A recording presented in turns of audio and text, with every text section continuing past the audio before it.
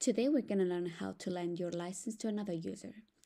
You first have to open LongoMatch website and go to My Account. Select My Products and you will see them all in icon view. Change the view by clicking on the icon at the top of the page and you will see your licenses in a list.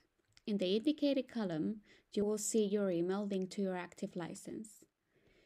But if you put the email of another existing user and save it, you will lend your license to that user and you both will receive an email, so you're both aware of the new license status.